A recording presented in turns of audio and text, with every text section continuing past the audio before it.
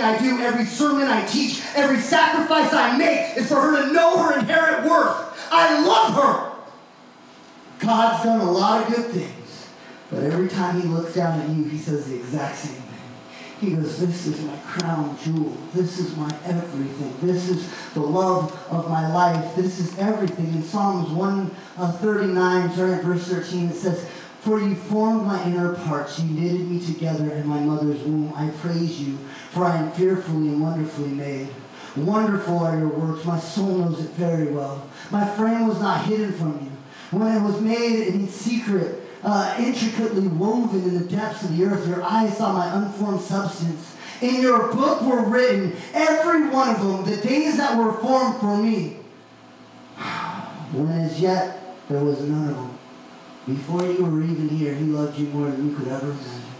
He marked out every single thing, and he sits back and he goes, I'm just waiting for you. It's already marked out. When are you going to simply go for it? Like, when are you like, God, when are you going to use me? When are you just going to walk down the path I've already set for you? It's so hard. No, just walk. But you'll see that I'm going to be there every step of the way. See, man is so confused. Man, we spend so much time trying to look right, be right, act right. I got a ridiculously silly watch, so I think I'm cool.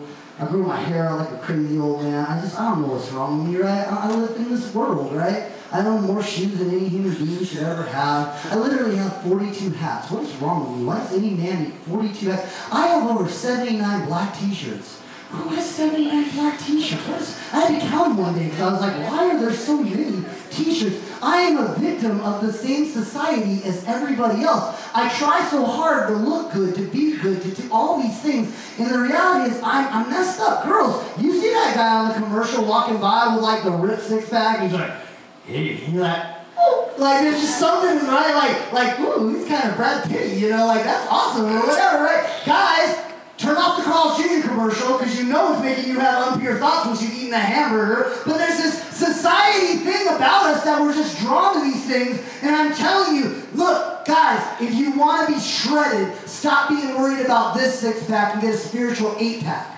Because that's what God's looking for. In 1 Samuel 16:7 it says, but the Lord said to Samuel, do not look on his appearance or the height of his stature, because I have rejected him. For the Lord does not see as man sees. Man looks at the outward appearance, but God looks at the heart. God is looking at your heart. You might be shredded and pretty, but you are spiritually fat. You are spiritually disgusted. You want to get a good woman of God? Worry about shredding up the spirit a little bit more than your body. Yeah. You want a good man of God? Woo! Come on, bro. I'll tell you right now. It makes me. This is so funny. I shouldn't say this. It's going to upset somebody. Okay, I'll just Come on. Come on. And you made me feel better about that. Look, ladies. ladies. Yes. When you start owning the fact that you are the image of God, you will stop letting little boys that know how to shave approach you the wrong way. What? Little boys that know how to shave come on to that. Hey girl, you're like, what? I'm a princess of the Most High God. You better back up, son. And you're like, oh, okay, sorry.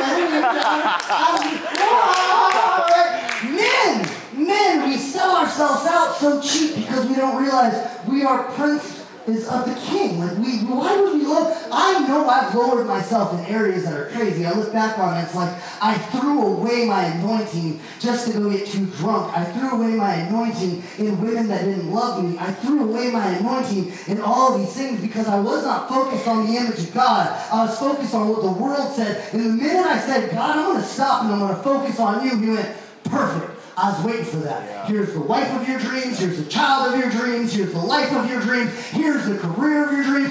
Look, Cody, you could have had it a lot sooner, but you kept doing it your way. I've already set it up for you. It was lined out. She was waiting. God's got big things. Deuteronomy 28. This is how you do it, guys. And if you faithfully obey the voice of the Lord your God, being careful to do all the commandments that I commanded you today, the Lord your God will set you high above all the nations of the earth.